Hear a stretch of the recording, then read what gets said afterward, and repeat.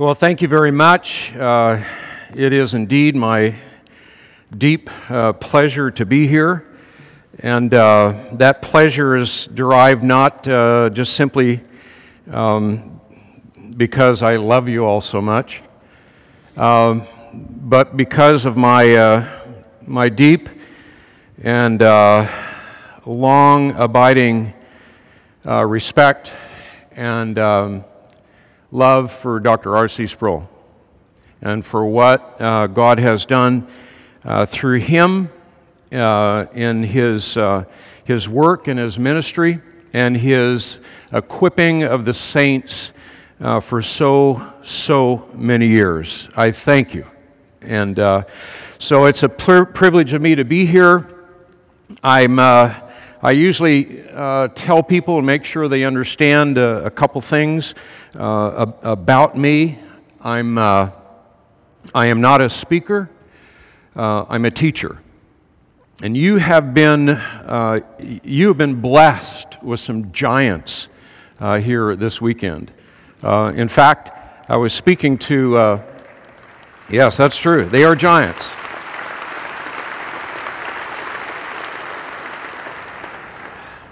A man came up and reminded me of that. And he said, I've been coming here for years because these are giants.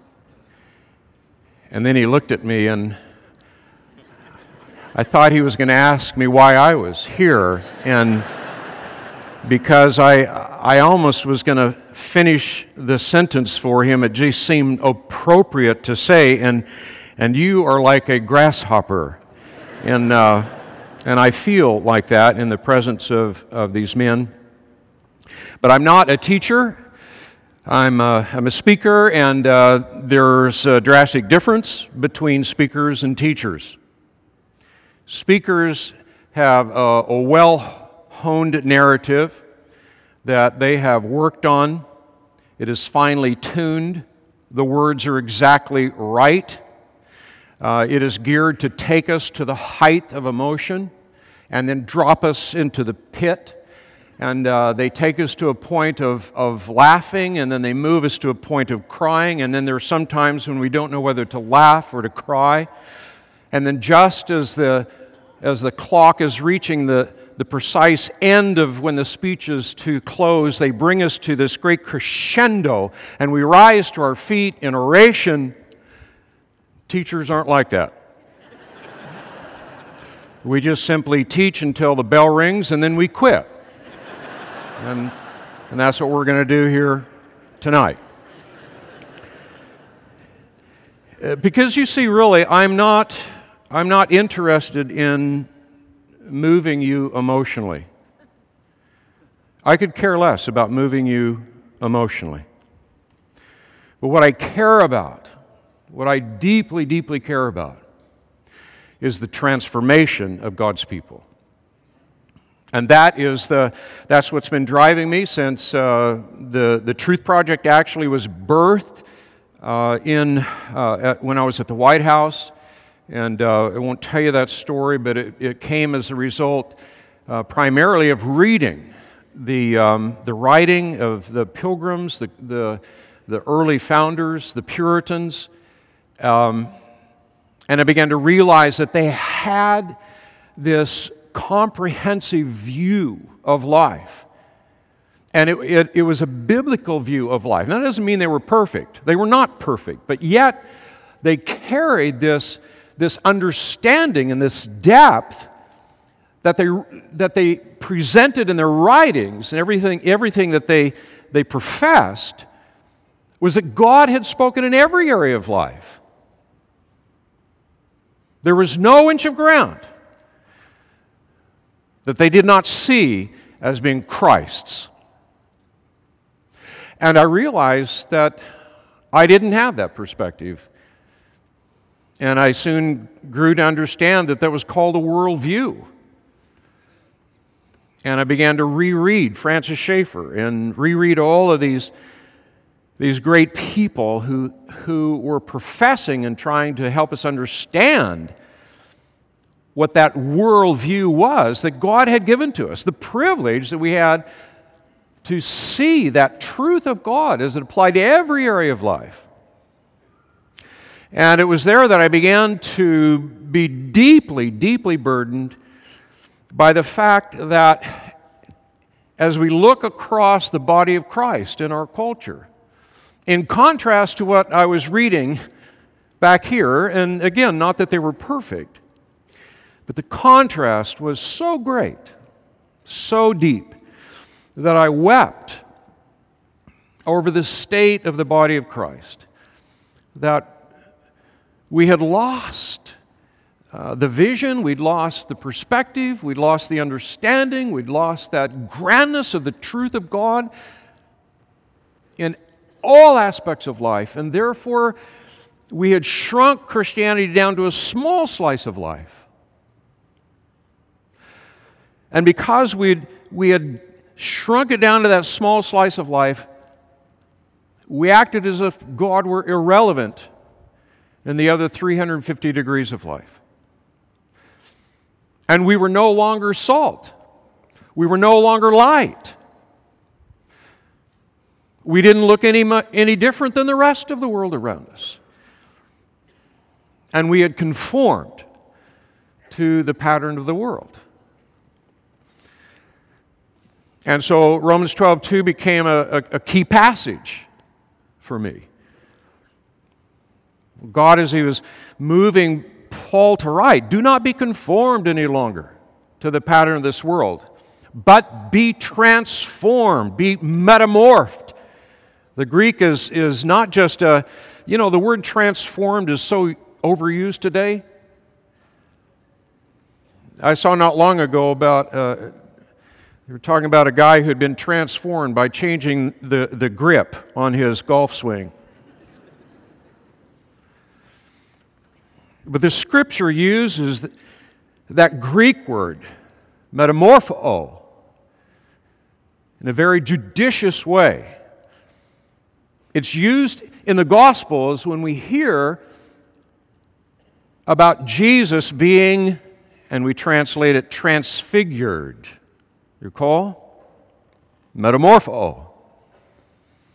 It's used in the Romans 12 passage that I just quoted, and it's used in 2 Corinthians 3, where it says that we, with unveiled faces, are all being metamorpho, transformed into the likeness of Christ. This is not a minor word.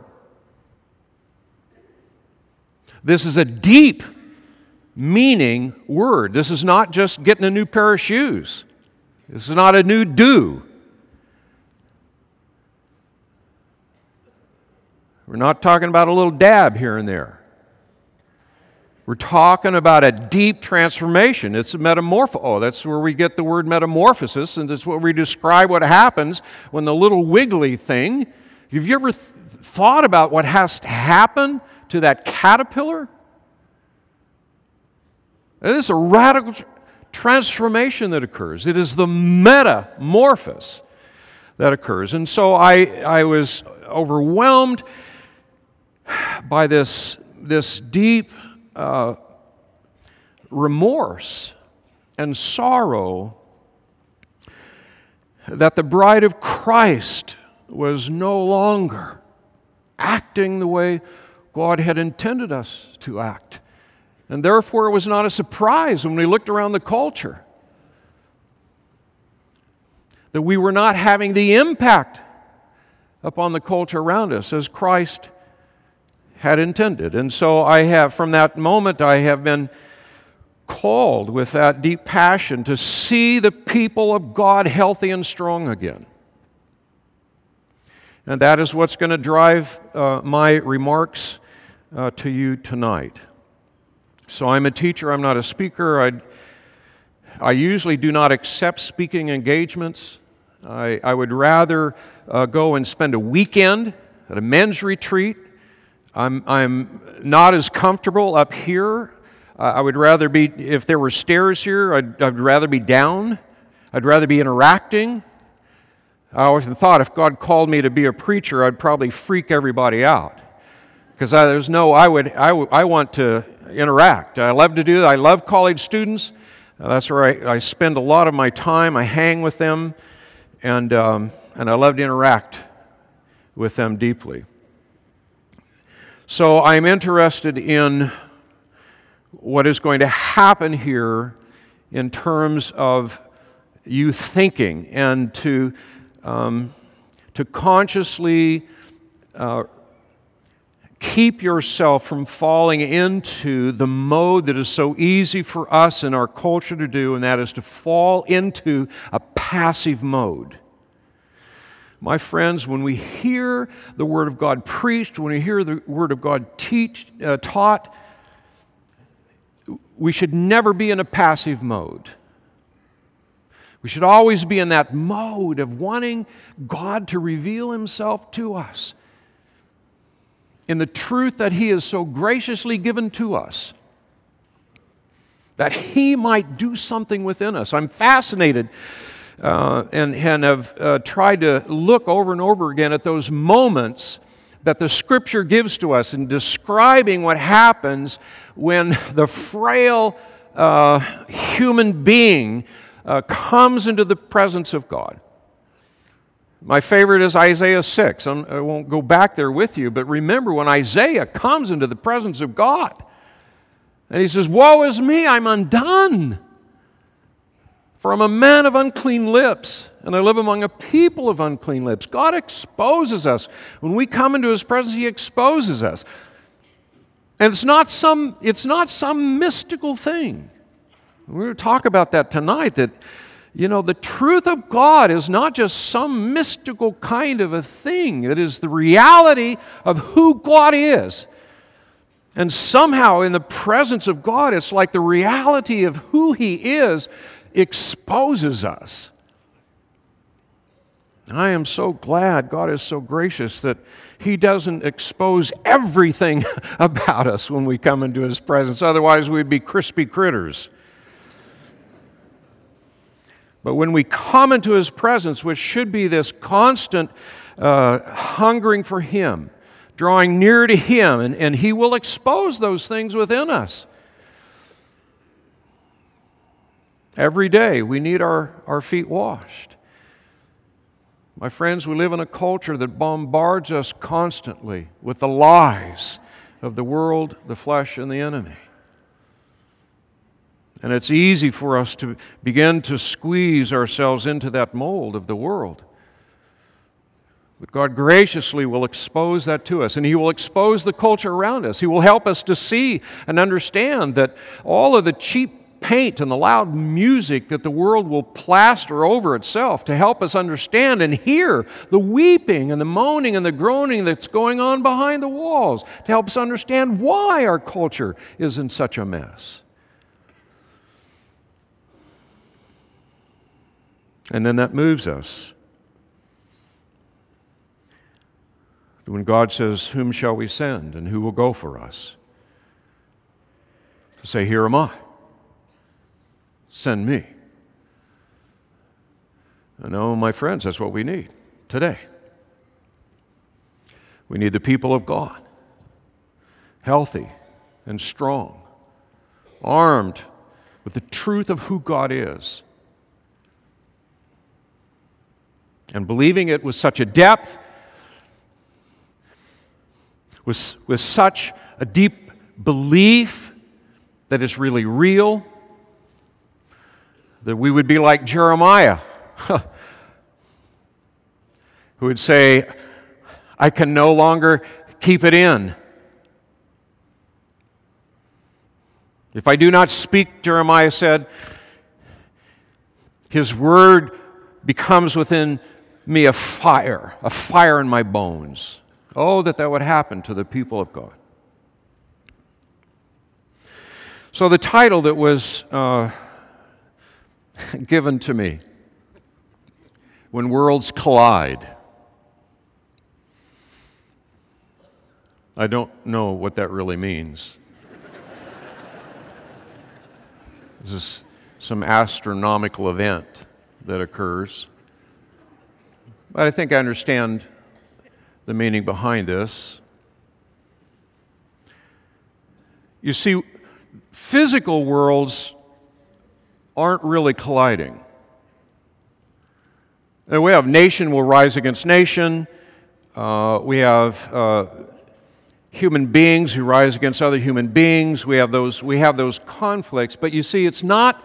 That's not the real conflict.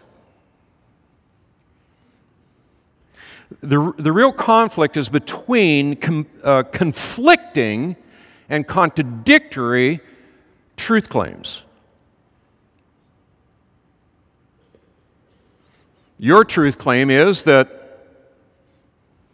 you own that land. That truth claim says, no, we own that land, and you have a conflict. There are many, many worldviews. A worldview is a set of truth claims that purports to paint a picture of reality. And we have many of them. A lot of the formal ones: secular humanism, Marxism, Islam, Christianity is a formal worldview. Truth claims.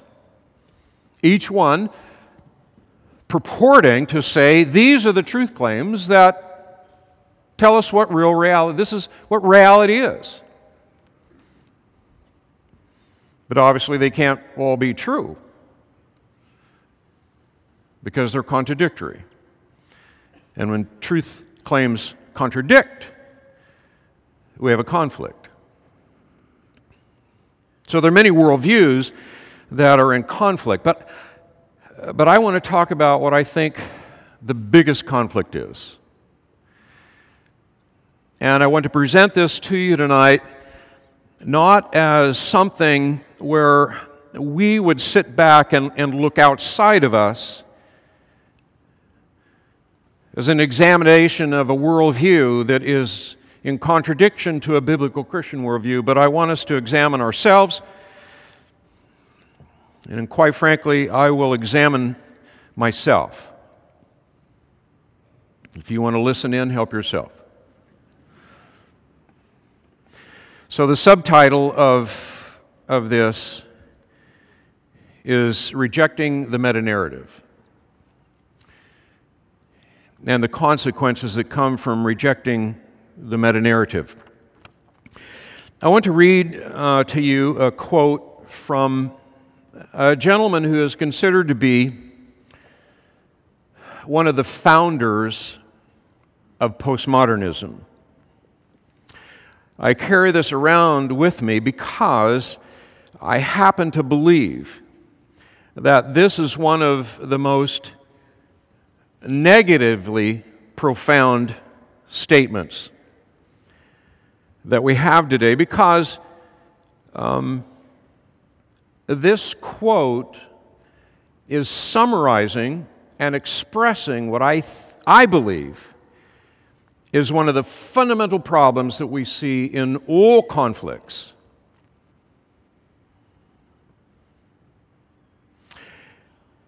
Jean-Francois Lyotard. Can you imagine being named Leotard?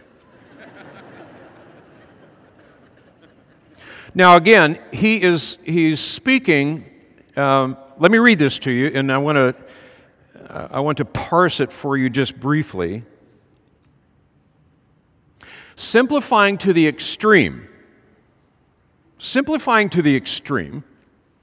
I define postmodern as incredulity toward meta-narratives. Now, what is that? Well, it's not that complicated. Remember, he said he's simplifying. Simplifying, he says, to the extreme, I define postmodern as incredulity. What is that? Incredulity is, it's not just a rejection, it's a scoffing rejection. It's a scoffing rejection toward meta-narratives. We already talked about the prefix of meta. It's this the large story. So what he's saying is that if you shuck it all down to the core, postmodern is essentially a scoffing towards any sense that there is a larger story.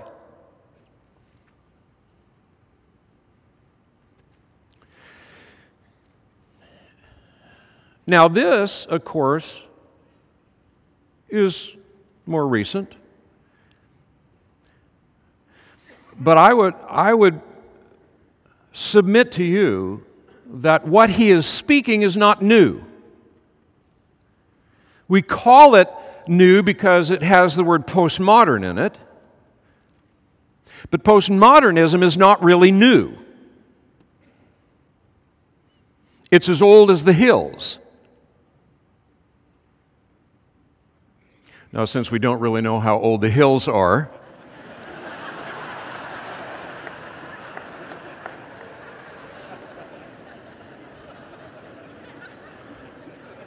it's as old as the beginning of time, plus some period of time. Because I would submit to you that this is exactly what Satan was doing when he spoke to Eve. God had already expressed to Adam and Eve the larger story. Satan says that's not a good story. In fact, that story is in essence an attempt to oppress you. You could be so much more than that. You could be so much grander than living in that story. Let me give you another story.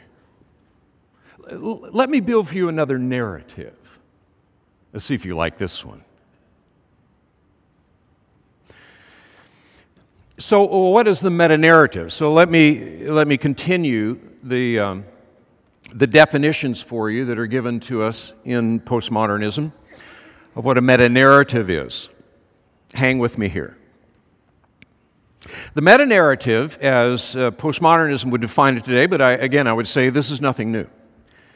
The meta-narrative is any large story, and this is expressed from those who are scoffingly rejecting the notion of a meta-narrative.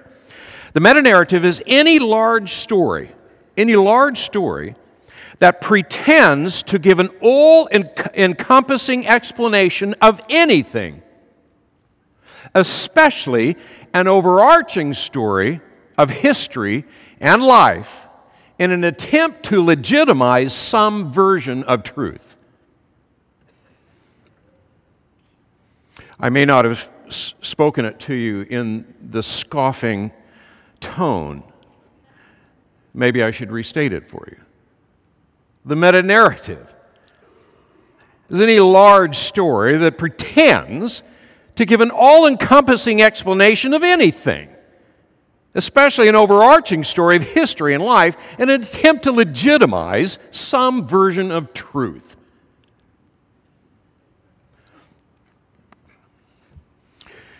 This, my friends, is exactly what causes us to begin to believe that there is something more appealing about our own script. There is some promise here that my script is going to lead to my happiness. My story is going to bring me contentment, satisfaction, significance, happiness, whatever.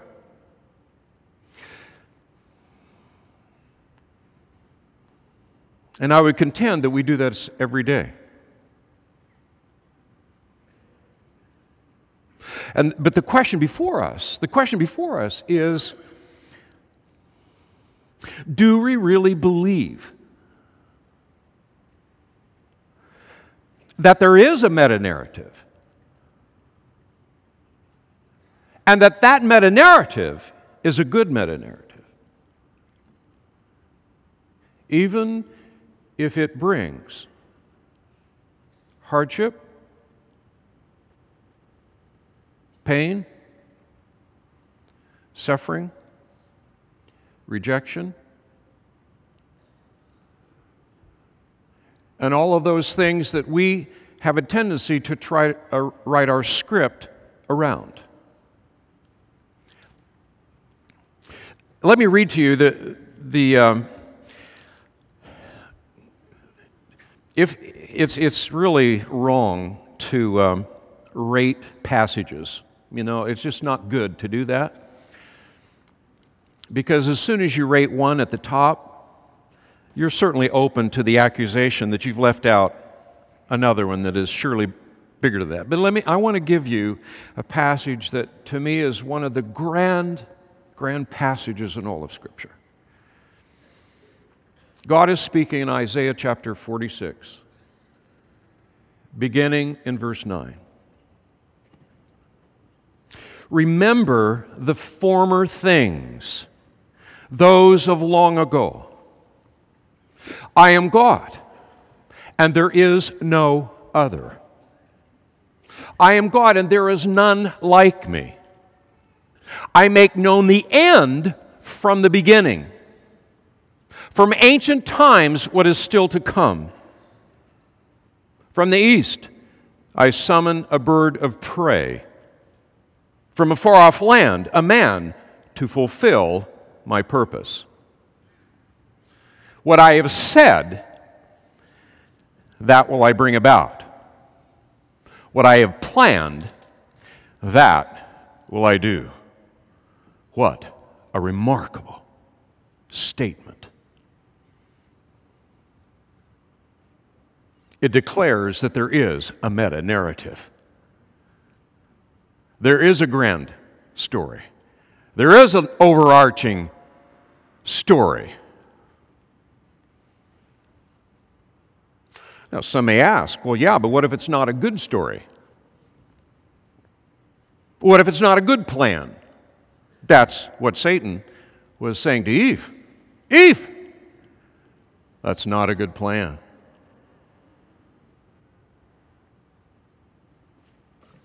How about this one? Or this one?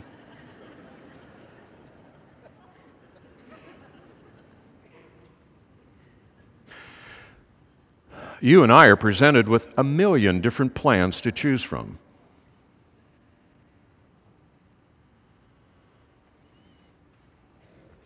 It costs a little money, but you can buy happiness, you can buy fame, you can buy fortune. Now, it doesn't work out, of course, but that's a minor detail. This is the meta-narrative. Jeremiah 29:11. Now, I know, this is a very astute group, I know that. And I know as soon as I say Jeremiah 29:11, some of you say, oh, that was a statement that was made for Israel. Okay, maybe, maybe not. But I want you to listen to the fact that God is speaking to His people, and God never changes. So though this may be a promise to Israel, if you want to make that case, it still reflects, as we'll read in Philippians 2 in just a second, it still reflects the goodness of God. For I know the plans, here we are back to this notion of a plan, of a purpose. For I know the plans I have for you, says the Lord. Plans to prosper you. And this is not in the prosperity gospel kind of thing. This is in the overarching plan of God, in the heart of God, that He creates, He equips, He empowers, He sets free to flourish, to be fruitful. I know the plans for you, says the Lord. Plans to prosper you, not to harm you. Plans to give you a hope and a future. You will never have hope, you will never have a future if you do not live in the larger story of God. You may think that you have a future, you may think that you have a hope with your script, but I guarantee you it will never work out. Never. I'm sorry, I'm not talking to you, I'm talking to myself, remember? Philippians 2, for it is God who works in you both to will and to work for His good pleasure.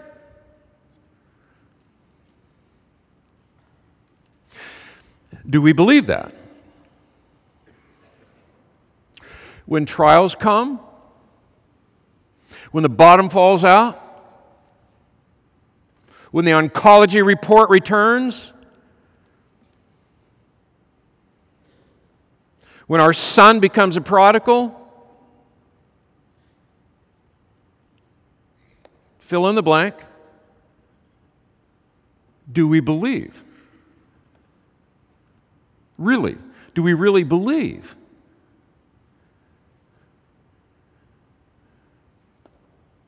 that the meta-narrative of God is the best plan and that His purposes are really good?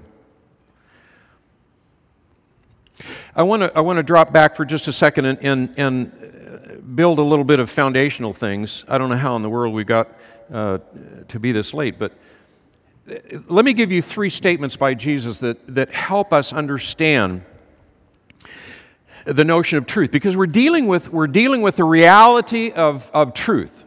We started the Truth Project with the question, why was Jesus born? Why did He come into the world? There are about 18 ways you can answer that. The Scripture will tell us that Jesus came for this, Jesus came for that, but there's only one place where Jesus said, this is why I was born, and this is why He came into the world. And it was Jesus making that good confession, as Paul refers to it when he's writing to Timothy, when he says that Jesus Christ, while He was before Pontius Pilate, made the good confession. And by the way, we live in a world of world inflation. Marketing has inflated many of our words. Good really isn't good. I mean, nobody advertises a product and says, this is a good car. Well, you wouldn't buy a good car. No, you have to buy an amazing car. A stupendous car. Whatever. Good is no longer worthwhile. But when God says it is good, it is good. And so the Spirit of God moves Paul, as he's writing to Timothy, he says that Jesus made the good confession before Pontius Pilate. And it was there where Jesus declares, for this reason I was born, for this I came into the world, to testify to the truth. Everyone on the side of truth. Listen to me. Why did Jesus make that profound statement? Because, my friends, this is the battle. This is the conflict. This is the cosmic battle, the battle between truth and lie. It began in the garden, or some might say it began when Lucifer fell, when Satan fell. But for us, it began in the garden, and it continues to be the battle today. The battle between the truth of God and the lies of the world, the flesh, and the enemy. In this case, the God who says, I am going to work all things together for good, for those who love me and are called according to my purposes. For the God who stands before His people and says, I have plans for you, and these are good plans.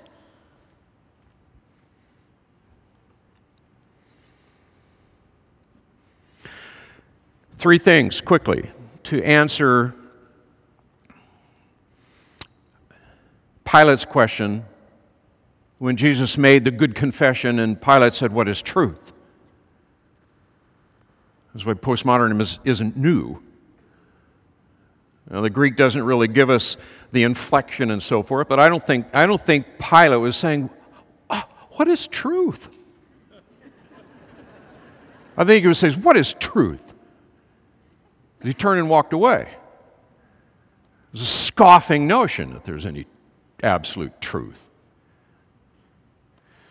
So how do we answer this question? Let me give you three quick ways that you can deal with answering this question. Now, in the Truth Project, we obviously lay down what I think is the proper answer to this question.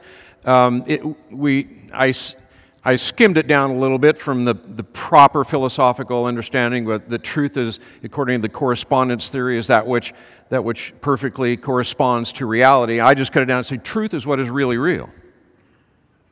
Truth is what is really real. But let's examine it from three statements that Jesus makes. Profound statements, actually. When Jesus says, I am the truth. Remember when he said, I am the way, the truth, and life. I am the truth. That Jesus, in that statement, is declaring that there is something about truth that goes beyond just some propositional thing that's written here and there. It goes deeper than it goes to the transcendent nature of God Himself. That truth is transcendent. Truth is eternal. Truth is absolute. Truth is universal. Truth is unchanging. It is immutable. Truth is exclusive. Because Jesus says, I am the truth, He also said, there is only one way.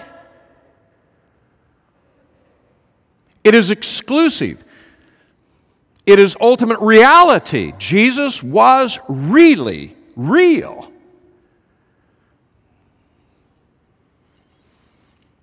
Non-contradictory. Jesus is not, there's no contradiction within the character and nature of God.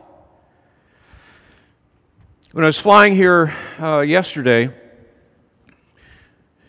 I flew from Colorado Springs to the Houston airport, and then was running from the gate in southern Texas to the gate in northern Texas to catch my next flight. And as I was running by, I saw one of those big, huge things, advertisement. Oh, this is not an advertisement. It looked like some philosophical statement or something. And I'm running by, and there was a little girl, a cute little girl. And the words across the top said, I am powerful. I ran by that. I said, I need to take a picture of that. I didn't have time. What do you think about this? A worldview that loses touch with reality and begins to build a worldview based upon what we want to be true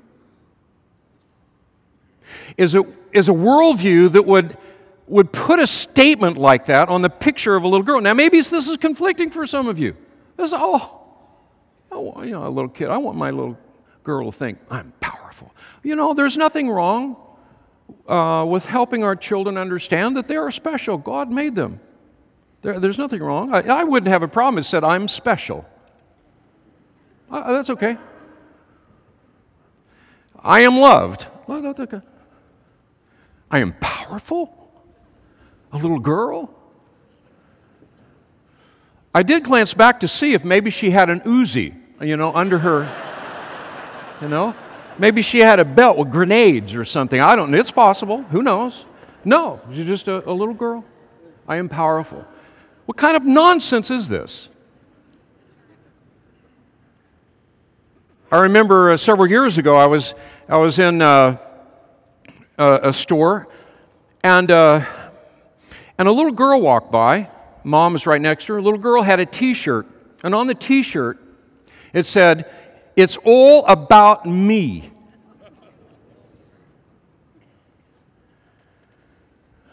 I thought, boy, I'm glad that's not my little girl. But you see, when you lose the meta-narrative,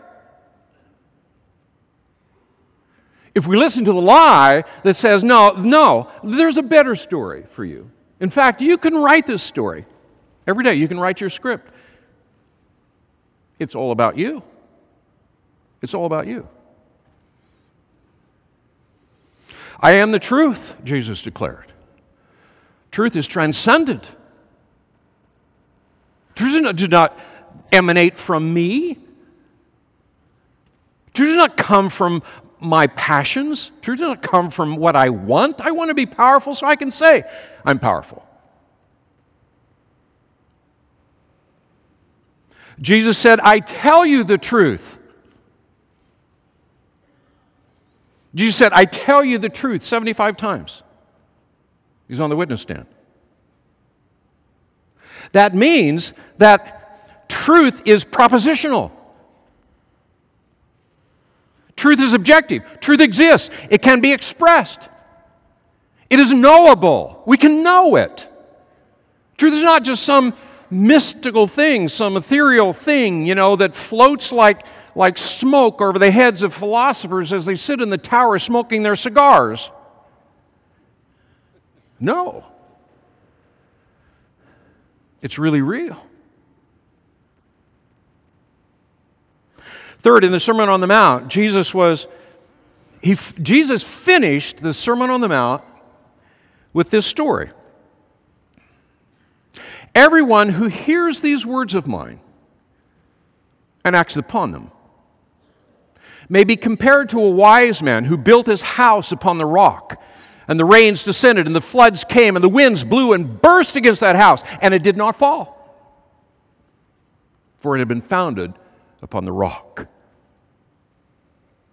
Whoever hears these words of mine, the truth, and does not act upon them, will be like a foolish man who built his house upon the sand. And the rains descended, and the floods came, and the winds blew and burst against that house, and great was its fall.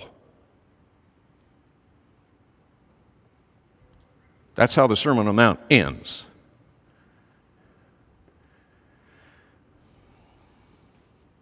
Truth is consequential. There are consequences associated with how we respond to the truth.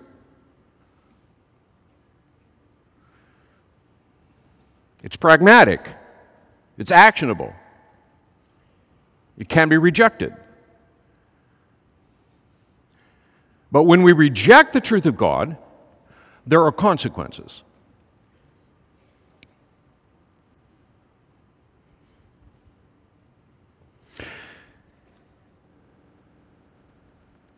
Remember King Uzziah. King Uzziah was an awesome king. He reigned for over 40 years. He was a teenager when they made him king. If you read 2 Chronicles chapter 26, you'll see that the opening parts of that chapter talk about how Uzziah did what was right in the eyes of the Lord. How many times do you read that about a king? Not many. It says he sought the Lord all the days of Amaziah. And then it tells about all these mighty things that Uzziah did. And then we get to verse 16. And everything changes. Remember the story, Uzziah? It says, but when he became powerful, his pride led to his downfall. Let me jump ahead here real quickly and tell you, one of the consequences of losing sight of the meta-narrative is pride. I know what's best for me, and oftentimes for you. So Uzziah thought he had the power and the might to breach the sphere of the church and to walk in as the king and to offer incense.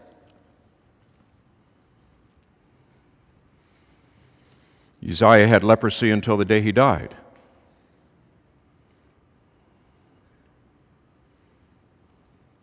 David lost his son. Elijah lost his position. Remember, he's on the mountain. Remember? He's got the poor me's. Why? Because it didn't go according to a script. He had a script to how this supposed thing work. It's not turning out that way. And he's hiding in a cave on the mountain. guy says, what are you doing here? Well, I'm the only one left, and they're da-da-da-da-da-da. And then the lightning and the thunder. What are you doing here? Well, no. Lightning, thunder. What are you doing here? Oh, blah, blah, blah.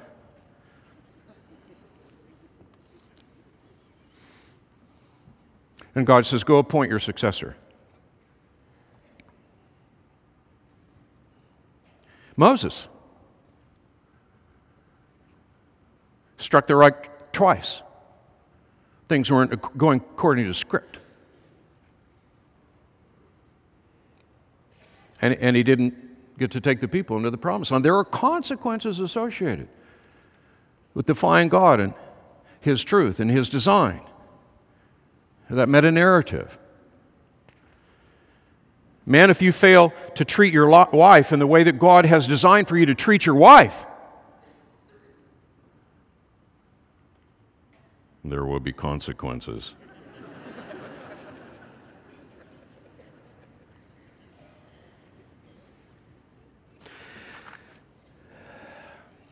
Okay, we only have a minute here left, but I want to run through. Dr. Moeller gave you 14 consequences for the noetic fall.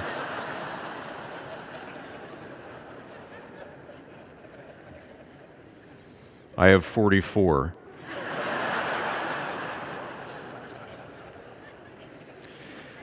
At this point in my class, what I would do is I would say, I'm going to give you 3, and tomorrow I want to see the rest of them. Get you to think. Here's what happens. And let me tell you, my friends, this is what is happening to our young people. I'll describe to you exactly what is happening to our young people today. They have been raised in a world that says it's all about you. It's all about your story. It's all about your script. It's all about you. And do you know what happens if you begin to believe that? If you're wearing a shirt that says it's all about me, I know that you've got a shirt that says it's all about me. And the person sitting behind you has a shirt that says it's all about me. And pretty soon we all stand down and say it's all about me. And we live then in a world filled with manipulators. Everybody is a salesman. Everybody's trying to manipulate you to enhance their story. And I'm telling you, my friends, this is how they view the world. They're not stupid. They've been taught that it's all about me.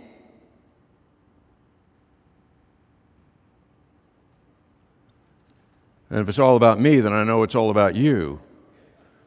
And I know you are simply trying to get me to enhance your story. It's all about my story. By the way, that's what Facebook is. You know what Facebook is? Here's my story, and I want you to love it.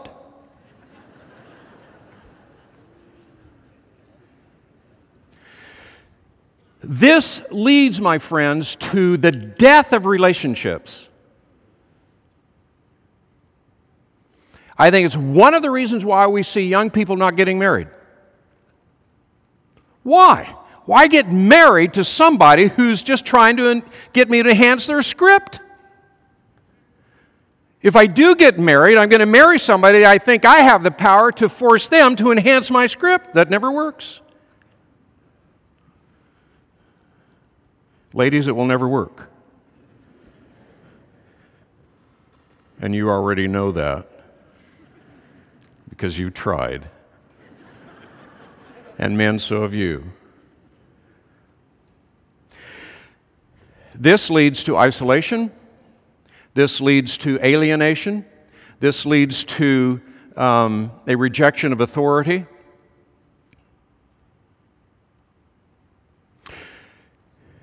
It leads to loneliness. Not long ago, we were having an open forum after class. I love that time where where the students can go and get their food and come back into class, and then it's an hour of potpourri. Whatever they want to ask, whatever they want to talk about, it's an amazing time. I love it. And we were engaged in a conversation like this, and it led me to this point. And I said, you know what? Let me tell you something. It's sometimes dangerous to say, you know, that you are a special generation of all generations, but we know this is absolutely, absolutely true. You are the most connected generation in all of human history. You're the most connected generation in all of human history. You have your cell phones, they're like a part of your body. You're constantly talking or texting. Some of you are texting right now. And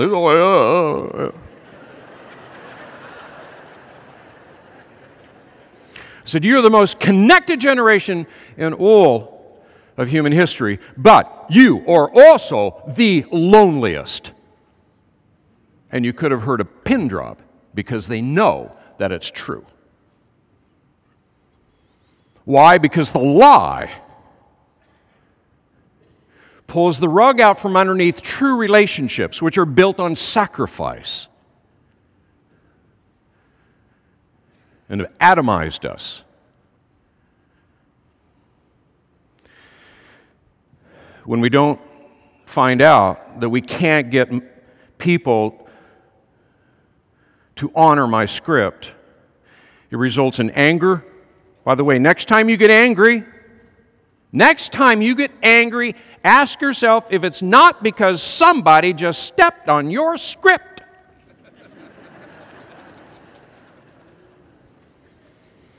It leads to hatred and bitterness because somebody ripped up my script. A loved one dies. That's not part of your script.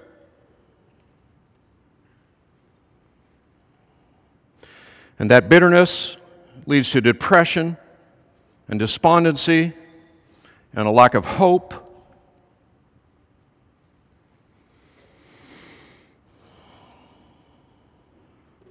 We'll finish with this. What has that got to do with the Christian mind? Everything. Everything. Because when it comes to those moments, and they will happen, every once in a while, even you may get up and write your script for that day. And even you may have someone trash it. The question is, are you going to base how you walk on how you feel? Or are you going to base how you walk on what you believe is really real? Do you believe that what you believe is really real? That Isaiah 46 is a true statement about the reality of all of life. That God is able to carry out His good purposes even in the midst of the most tragic circumstances.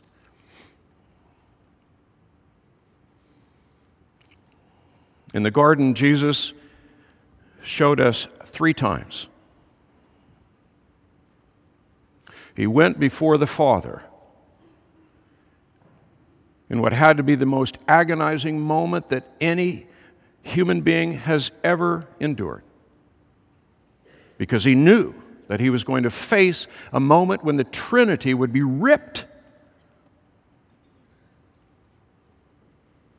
And yet He said, Father, not my will, but your will be done. Not my story, your story. Not my script, your script. He did it 3 times. I think He did it 3 times because maybe He was even in the midst of His agony. He was again being an example for us that we must continually give up our script. Enter by the narrow gate, For the gate is wide and the way is broad that leads to destruction, and many are those who enter by it. For the gate is small and the way is narrow that leads to life. You know what's written on the broad gate? The sign that says it's all about you. Happiness. It leads to destruction, my friends. You know what's written on this gate?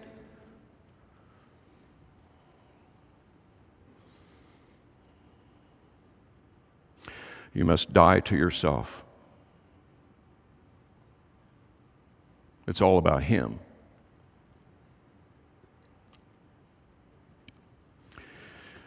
The last word is this, and that is that the Puritans had a remarkable statement. It's a statement that is not one that is good to tell someone in the midst of suffering, but the Puritans would say this, when someone was suffering through some kind of trial, they would say, oh, you must be highly favored of God, that He would allow you to go through this trial, that you might glorify Him.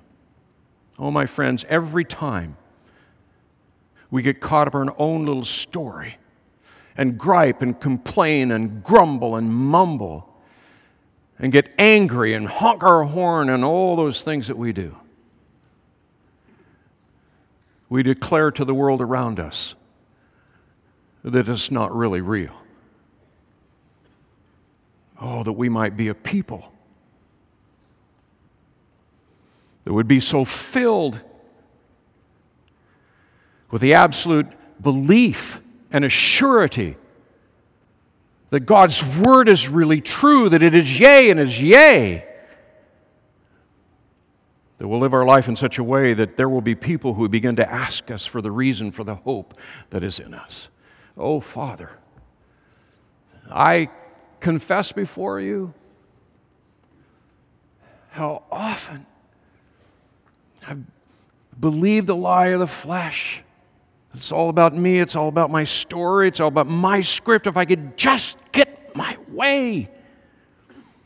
Oh, Father, forgive me for losing sight, for rejecting